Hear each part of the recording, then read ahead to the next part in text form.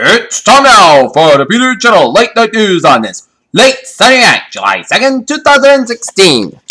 Good evening, everybody. I am Peter Wiggins here, your late night news lines at 11:20 p.m. on this late Sunday night. And a top story at 11:20 p.m. is Washington, where Hillary Clinton met with the FBI for 3.5 hours on Saturday as part of the investigation into the use of a private email server while leading the State Department. Her campaign said. A multinational crowd was down when terrorists invaded the Trinity restaurant at diplomatic enclave of Dhaka, the capital of Bangladesh. Reaction to the death of Nobel Peace Prize laureate and Holocaust survivor Elie Wiesel, aged 7, after the night. His death was announced Saturday by Israel's Yad Vashem Holocaust Memorial. Donald Trump on Saturday deleted a tweet critical of Hillary Clinton after he came under fire for invoking anti-Semitic stereotypes with a graphic that included dollar bills and a 6-pointed star. London. They simply won't take the Brexit for an answer. Tens of thousands of protesting by Britain's historic vote last week to leave the European Union marched down London's Upmarket Park Lane Saturday, many of them hoping a divorce. In the Sunday photo provided by the St. Lucie County Sheriff's Office, Taylor Anthony Mazzani was shown as officials said. Mazzani was charged with felony murder after police pulled over the car, which matched described by a man who described him as a person who beat a Muslim man outside a Florida mosque, but teen attendant. Australia will not know the result of the federal election in days, and Canada and Texas seats continues 12 out of 150 lower house seats remained out with the Canada pre-poll postal and absentee votes resumed on Tuesday. 12 people were killed and 3 wounded on Saturday night when 2 parked car bombs exploded in separate neighborhoods in Baghdad, police officials said.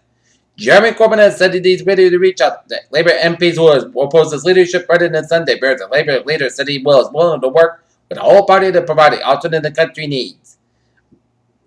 Men cleaning an outside area in Silty, Serbia, where a gunman killed 5 people early Saturday. Parents with children killed, survivors son and mother accused of cutting their throats.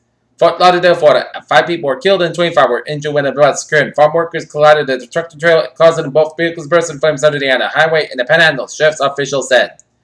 Melvindale, Michigan. Police say a 24-year-old man who crashed by the fence at a DTE energy substation struck a gas main valve, sparking a massive explosion and evacuated the neighborhood of participating under the influence of alcohol. Chicago, a federal jury has awarded more than $27 million for former Allstate employees who sued the insurer for defamation. While far-off retirees still can expect some benefits once the trust fund is depleted, those payments may be low, so it's important to save independently. Governor Andrew Cuomo signed the job creation program appears to be falling short of expectations, having generated only 4 new jobs in the first 2 years, according to the state report.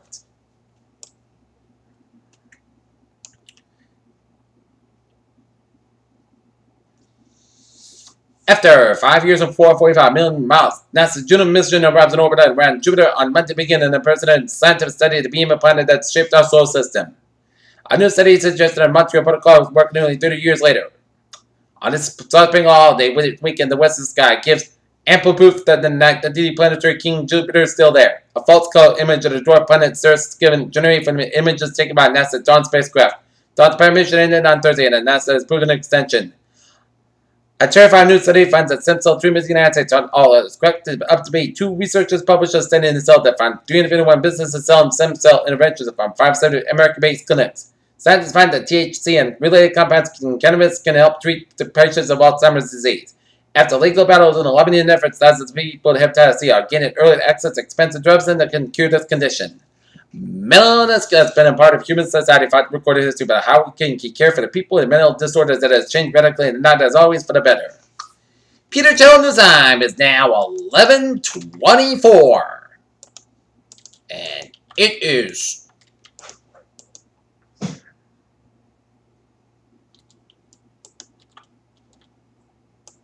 time now for a traffic and transit report. First of all, New England alert. In Springfield, Massachusetts, a shooting, 1 victim has been shot and rescued to a local hospital. Shooting happened on Orchard Street. Condition of victim is unknown at the time. And here's an update. Victim suffered 1 gunshot wound to the shoulder and is in stable condition.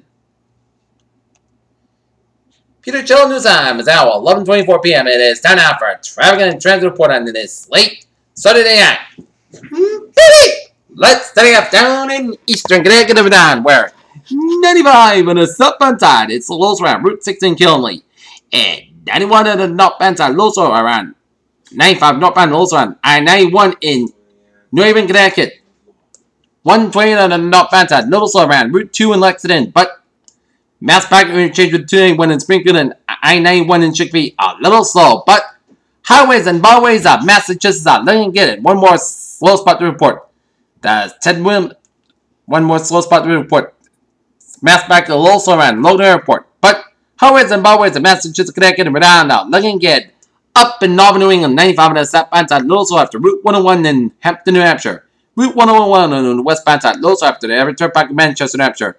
Everett Turnpike on the southbound side, little slow around 3A and 195 on the westbound side, little slow around the Saco Search before the main turnpike. But Vermont, New Hampshire, main highways are looking good. I-80 on westbound side, little slow after the through in Schenectady. I-87 on the southbound side, little slow around Route 11 in Plattsburgh, New York. 390 on the little slow around the thruway in Henrietta, New York, just around Rochester. And 190 on the southbound side, little slow after Niagara Falls at the Canadian border. And down in New York City, 95 on both ends, little slow from the Bronx all the way to the George Washington Bridge. I-87 on the northbound side, little slow on the Bronx. FDR driving the southbound side, it's a little slow in Harlem. FDR Drive on both ends also from southeast and lower Manhattan all the way to around the Brooklyn Bridge exit. Brooklyn Barrier Tunnel lit slow on both ends. Vernon Bridge, westbound side, little slow. Long Expressway, westbound side, little slow around 295 on Queens, 679 on the northbound side, little slow from JFK Airport all the way up to Queens. And the Bell Parkway westbound side, slow from 25B all the way up to Sheepshead Bay in Brooklyn and New Jersey Turnpike on the northbound, southbound side, little slow around 278 in London, New Jersey. But the Jersey and the Garden State Parkways are looking good except on the Garden State Parkway on the northbound side, little slow around Middletown, New Jersey. And highways and byways of Pennsylvania and Maryland are looking good except the 95 on the northbound side, little slow just around Bel Air. And Capital Beltway, a little slow around 270 and I-66 in the eastbound side, a little slow just around the Gainesville, Virginia. And 395 in the eastbound northbound side, a little slow around the Washington, D.C. area. And 97 on the northbound side, little slow north of Indianapolis. 95 on the northbound side, little slow on Harvard Grace. And looking at MBTA alerts at 11:27. Commuter rail looking good on the subway system. It's looking good, and on the ferries they are looking good. Peter Channel News Time, 11:27 p.m. on this late Saturday night, and it is time now for a weather report. And it turned out to be a stellar Saturday in the weather department. And I'm expecting all outdoor activities to go for tomorrow. As for tonight, it's going to go like this. Clear skies about 52 degrees, light variable wind. For Sunday, sunny skies at 84 degrees, west wind about 5 to 9 miles an hour. For Sunday night, most clear skies about 56 degrees, southwest about 5 miles an hour coming in the evening.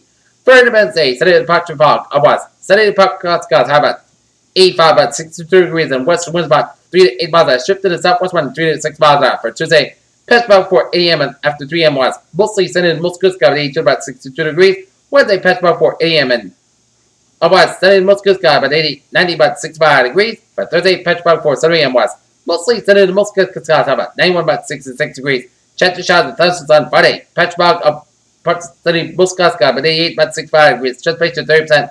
And for Saturday, chance of showers and thunderstorms. Patch about otherwise part that skies about 84 degrees. Chance of 30%.